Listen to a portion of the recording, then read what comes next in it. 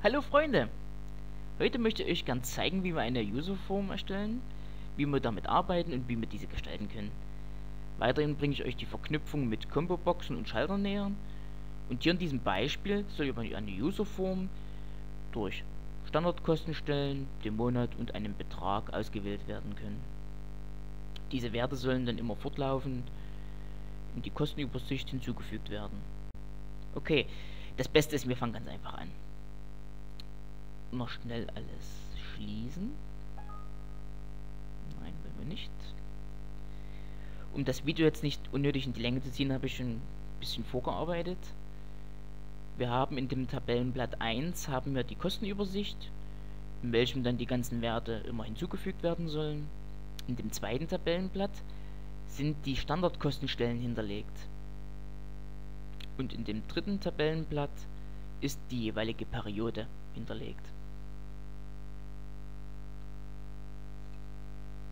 Dann öffnen wir als erstes den VBA-Editor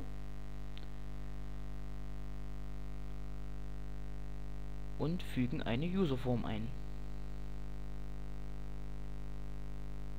Jetzt gehen wir mit einem Rechtsklick in die Userform hinein und lassen uns den Code anzeigen, um dann wieder alles zu löschen.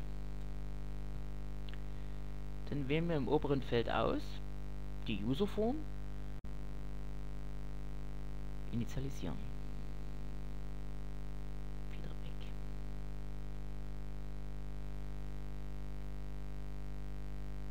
Der erste Schritt, den wir machen müssen, ist, die Standardkostenstellen im Tabellenblatt 2 einzulesen.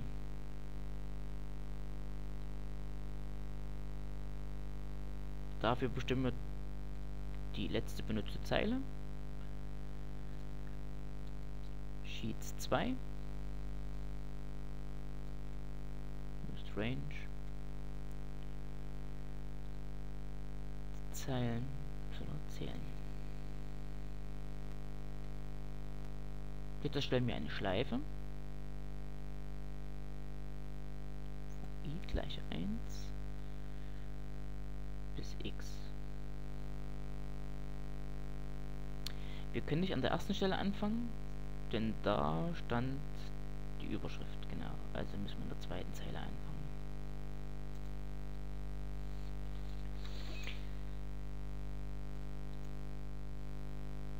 Was wollen wir jetzt machen? Wir wollen jetzt die ganzen Daten einlesen. Jetzt habe ich... Wir müssen noch die Comboboxen umbenennen. Damit gehen wir nochmal mit einem Doppelklick auf Userform auf der linken Seite. Klicken die einmal an und dann steht an der obersten Stelle Name. Combobox 1. Ich nenne es jetzt einfach ID. Das ist etwas kürzer. Das gleiche machen wir für den Monat. Machen wir auch bloß Month. Und über den Betrag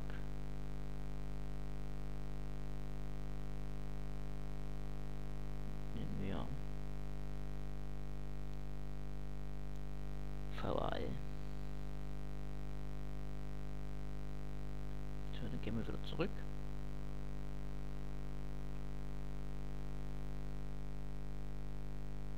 Als erstes wollen wir in ID Daten einlesen, in diese Combobox ID. Das machen wir mit Add Item, wie es schon vorgegeben wird, und nehmen aus dem Blatt 2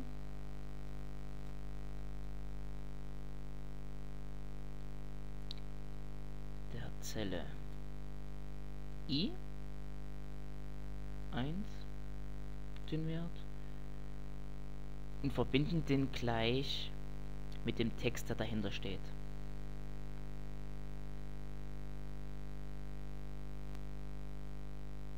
Dazwischen machen wir noch einen Tabulator, VB-Tab.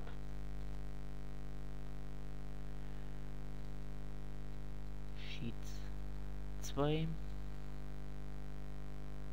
Punkt. I,2.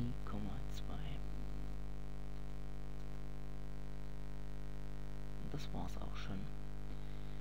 Dies ist der erste Schritt, um die ganzen Daten oder die ganzen Standardkostenstellen einzulesen in die Combobox. Das könnten wir jetzt auch noch machen für die Periode, aber da möchte ich euch noch eine weitere Möglichkeit zeigen, wie wir Daten in eine Combobox bekommen. Dazu gehen wir in die Periode hinein, markieren die gesamte Periode, gehen hier oben in das Namensfeld und geben hier ein Periode. Bestätigen mit Enter.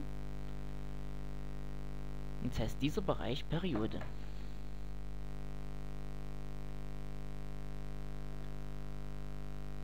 Jetzt gehen wir zurück auf unsere Userform,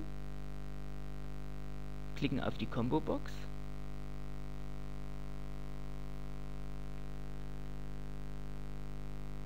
und dann gibt es hier auf der linken Seite den Befehl in den Eigenschaften Source.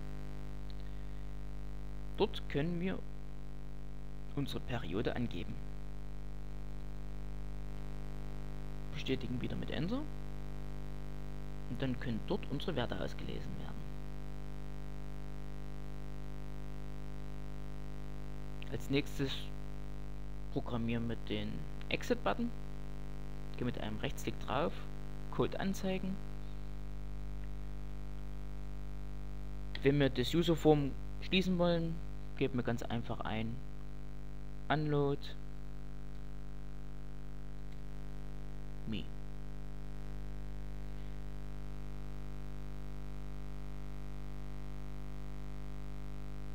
Wieder zurück. Und zum Schluss programmieren wir noch den Check-Button, Code anzeigen.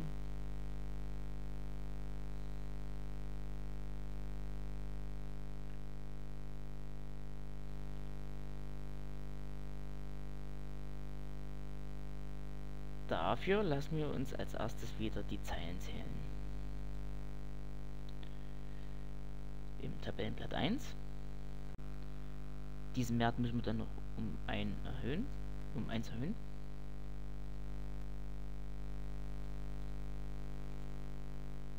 Damit wir nicht in die letzte Zeile schreiben. So, und jetzt können wir schon die Daten auslesen. Dafür müssen wir immer die Comboboxen beim Namen nennen. Wir haben die Comboboxen vorhin ID genannt, Monat, also Month, und VAL. Diese Werte können wir jetzt schon auslesen lassen, wenn der Knopf gedrückt wird. Wir könnten natürlich zuerst eine Überprüfung machen, ob denn überhaupt was eingegeben worden ist. Also, wenn denn der Monat nichts ist oder VAL nichts drin steht oder bei ID nichts drin steht, dann soll er uns das sagen in einer Messagebox.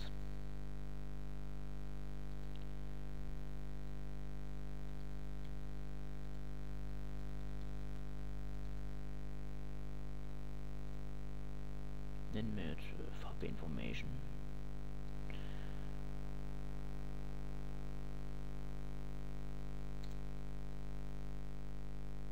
Und wenn nicht, dann soll er halt die Berechnung durchführen. Das ID können wir jetzt nicht so einfach auslesen, denn wir haben die hier unten, haben wir die verknüpft miteinander, jetzt müssen wir die wieder aufsplitten. Und wenn wir die aufsplitten möchten, benötigen wir wieder eine Variable. Ich nenne die jetzt temp, wie temporär. Wir splitten auf den Wert ID und an der Stelle, wo dieses VB-Tab war.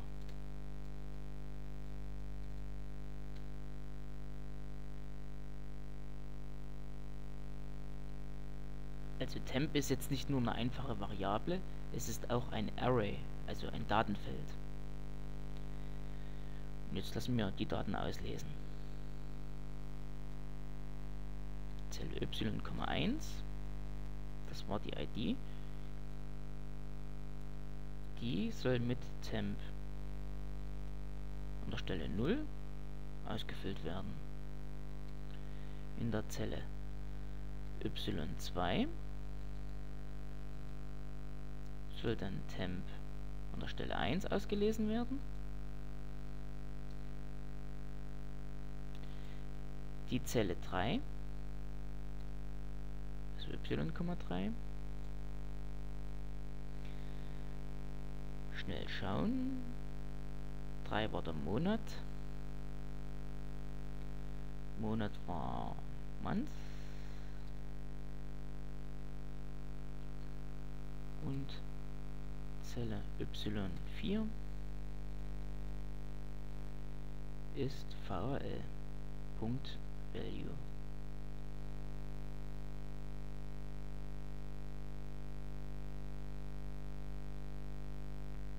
So, und zum Schluss lassen wir das noch automatisch anpassen.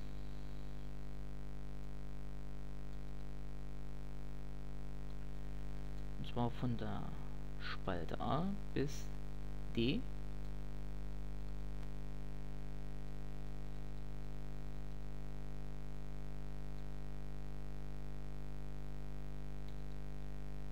Das soll es dann auch schon gewesen sein. Zum Schluss setzen wir noch alle Werte zurück.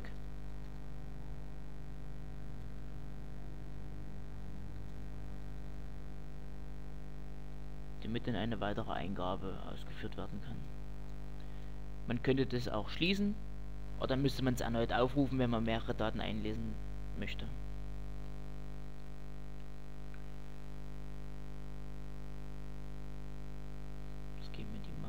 Zurück. Erstellen wir uns hier noch ein Knöpfchen über die Entwickler-Tools. Einfügen. Knopf.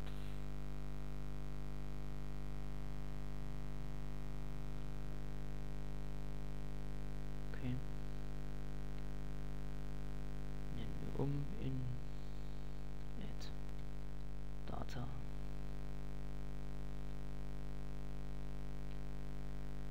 Um es dann ausführen zu können, müssen wir noch ein Modul erstellen.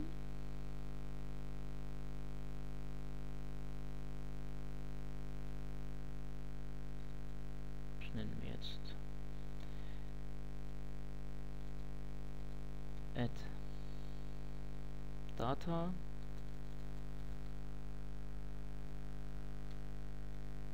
Und hier soll nur unsere Userform aufgerufen werden.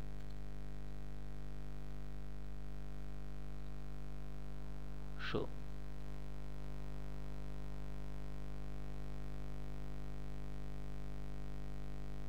Zurück in die Arbeitsmappe. Rechtsklick. Makro zuweisen. Add Data. Okay. Und wir drücken mal aufs Knöpfchen. So. Das sieht schon mal ganz gut aus. Wir haben jetzt hier die ganze Auswahl von den Standardkostenstellen. Hier ist die gesamte Periode vorhanden. Und Wert. Wir überprüfen jetzt, ob unsere Fehlermeldung kommt. Also wir geben nicht alle Werte ein und drücken auf den Check-Button. Okay, funktioniert. Natürlich machen wir das jetzt noch richtig. Die erste Kostenstelle. Ersten Monat, Wert 2000. Check and Save. Wurde alles eingetragen. Sehr schön. Machen wir noch einen zweiten Durchlauf.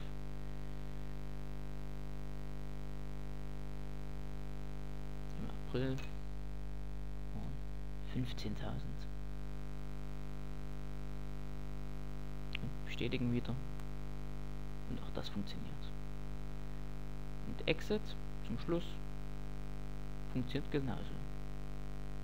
Okay, das war's dann. Bis zum nächsten Mal. Tschüss.